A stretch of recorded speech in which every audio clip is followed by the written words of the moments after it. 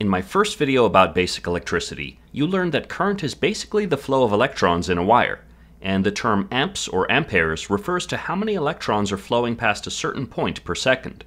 In this video, I'm going to first tell you what voltage does, then I'm going to explain what voltage is. There's an important difference. Okay, the super simplified explanation of voltage is that volts push current around an electric circuit.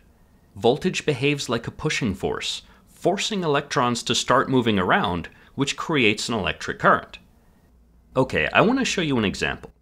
Over here I have an electric motor with some wires connected to it. This fancy thing is an adjustable power supply. It allows me to create nearly any voltage I want, which is useful for designing circuits, but you don't need one of these to start learning about electricity. You can just use batteries. The voltage I'm generating will be shown here, and the fun thing about this power supply is it can automatically measure how much current is flowing, and that's going to be shown here. I want you to see how when you increase the voltage going to the motor, more current flows. If we start out with the power supply set to 0 volts, the motor doesn't do anything. Now let's set the power supply to produce 1 volt. Immediately you can see that there's current flowing, roughly 1.8 amps. And when there's current flowing, energy can flow from the power supply to the motor. Now let's increase the voltage to 2 volts. Now that we have a bigger pushing force, more current is flowing, 2 amps. So more energy is flowing through the motor, so obviously it's going to turn faster. And the more I crank up the voltage, we get even more current and the motor speeds up. Okay, that's just one example of what voltage does. You can use a voltage source to power motors, light bulbs, electronics, and other things. Another important example of what voltage can do is carry useful information. You can use different voltages as electrical signals that represent data. In this example, 0 volts or 5 volts represents binary zeros and ones in a communication system.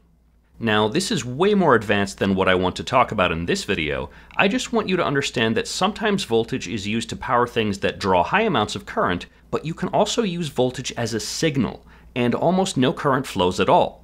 You just create the changing voltages with a transmitter and detect the changing voltages with a suitable receiver. Now remember, the whole volts push amps thing is just a helpful simplification. What's really going on here is that there's a chemical reaction inside this battery that's creating a voltage. This side of the battery is more negatively charged than the top of the battery. Negative charges repel negative charges, so this side of the battery will push electrons away from it. Electrons push other electrons, current flows, and the electrons on the top side get attracted to the positive side of the battery, and everything flows in a complete circuit. Okay, I've been talking about what voltage does and how you can use it. Now let's talk about what voltage actually is. Voltage is a difference in electrical potential energy per unit of charge between 2 points. What? Okay, there's a lot to cover here, so let's break all these words down into their basic definitions. Let's start out with the words potential energy. Forget about hippies and feelings for a second. The actual scientific definition of energy is the ability to do work. The work could be moving something, heating something, things like that. We say something has potential energy if it has the potential to do work. For example, this stretched elastic band has elastic potential energy. It's not doing anything right now, but it has the potential to do work. If I released it, the elastic potential energy would be converted into movement, which will propel the piece of paper into my target. This battery has electrical potential energy. It's not doing anything right now, but it does have the potential to do work. There's a chemical reaction inside it that creates electrical potential energy, and if I connect this light to this battery, we form a complete electrical circuit. Current will flow, and a little too much current flowed. I guess we need to learn a little more about electricity before we try that again. Anyway, those are some examples of potential energy, and it's important to know that we measure energy with units called joules. Joules can be used to describe the amount of energy it takes to do a lot of different things. 1 joule is enough energy to power this flashlight for 1 second. 3 joules is enough energy to power this flashlight for 3 seconds. And 90,000 joules is the energy required to power this microwave for 1 minute to make a cup of tea. We'll talk more about energy in joules later in the video. Okay, so now you have an idea of what electrical potential energy means. What does this unit of charge mean? Well, do you remember how I was saying that electrons are negatively charged particles, and 1 amp is 6.24 times 10 to the power of 18 electrons flowing per second? That's a really awkward number, and engineers hate using it. Instead, we use a standard unit of charge called the coulomb. The total charge on 6.24 times 10 to the power of 18 electrons is equal to 1 coulomb of charge. And since electrons have a negative charge, this charge would be negative. You can see now that it's much easier to just say 1 ampere is equal to 1 coulomb of charge flowing per second, and 2 amps is 2 coulombs flowing per second. Now let's tie these two concepts together. When we talk about electrical potential energy per unit of charge, we mean that a certain number of joules of energy are being transferred for every unit of charge that flows. For example, let's say this is a 1.5 volt battery. That means that for every coulomb of charge that flows from the battery, 1.5 joules of energy are being transferred. 1.5 joules of chemical energy are being converted into electrical potential energy. Then, this electrical potential energy, or voltage, pushes electrons around the circuit, and for every coulomb's worth of electrons that flow, 1.5 joules of energy are getting delivered to the light bulb and converted into light and heat. Now let's go back to my example with the motor.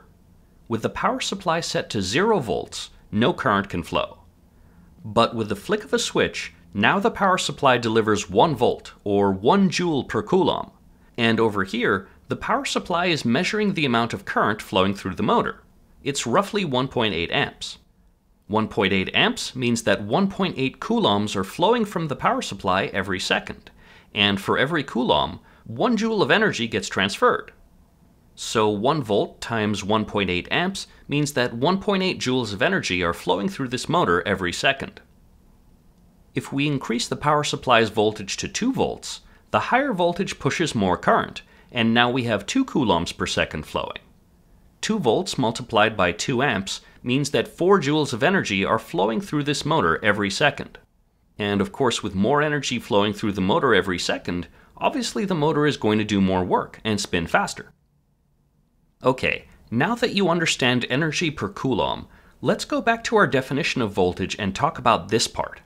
Voltage is the difference in electrical potential energy between 2 points. In other words, voltage is always relative. We all say this is a 9-volt battery, but that's not 100% correct. What we're supposed to say is that there's an electrical potential difference of 9 volts between this negative terminal and this positive terminal. There's a difference of 9 joules for every coulomb that flows out of the battery, and that's what makes this a 9-volt battery. Over here, in casual conversation, we might say that this is a 5-volt USB port. But what we really mean to say is that there's 5 volts between this positive power pin and this negative power pin. These two pins are used for sending digital messages, and there's a rapidly changing 3.3 volts between them, which carries the information.